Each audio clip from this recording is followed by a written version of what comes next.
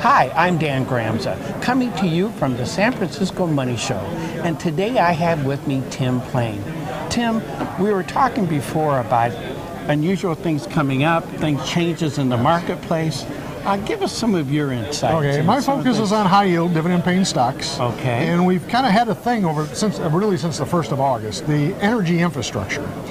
Midstream, MLPs, although they're not all MLPs anymore, but the whole group has literally crashed, like 30-40% down in the last 2 weeks.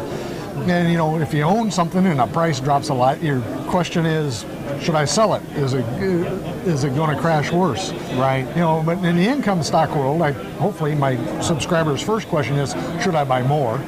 Because we want to earn more income.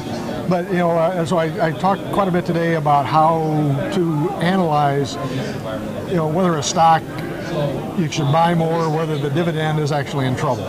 You know, and it's in the high yield world, traditional stock market metrics often don't work because you need to look at free cash flow and what they do with the free cash flow and how they grow free cash flow. But it's just a tremendous, interesting thing. And I just had lunch with a guy who runs a MLP ETF. So we were talking about whether this felt like the bottom or not in the ETF one. He was just at an MLP conference last week. He said the management teams are all very confident in their businesses. So. But another part I did, and I just kind of thought this up as I was putting this together, what are the reasons stock prices go down?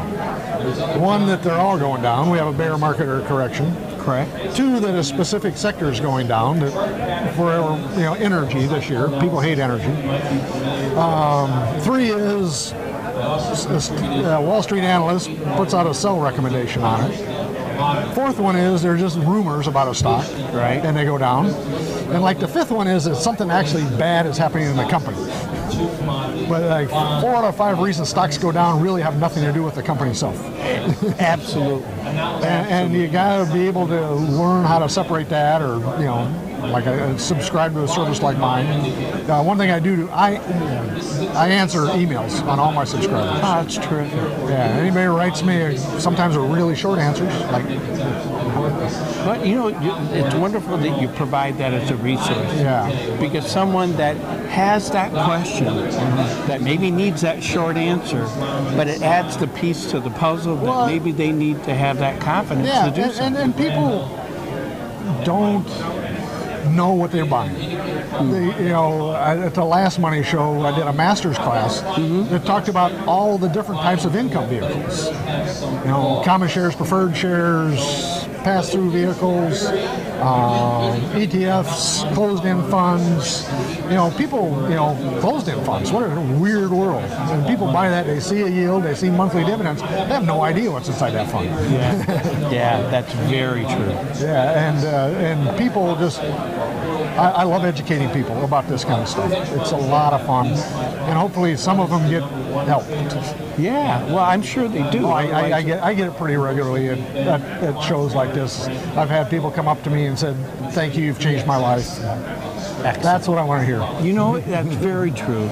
I think that's what gives us that sense of completion. Yes. And what is the motivation behind sharing ideas? Yes. But to hopefully help somebody else. Yes, and you try very hard to put excellent information out there, but you don't know if they read it. Well, that's true. It's up to them. Well, if somebody wants more information about what you do provide, tell them how they contact you.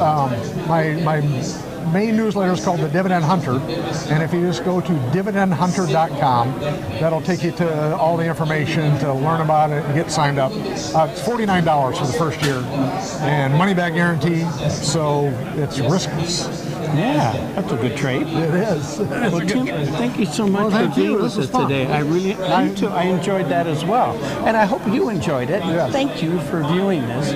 I'm Dan Gramza, coming to you from the San Francisco Money Show.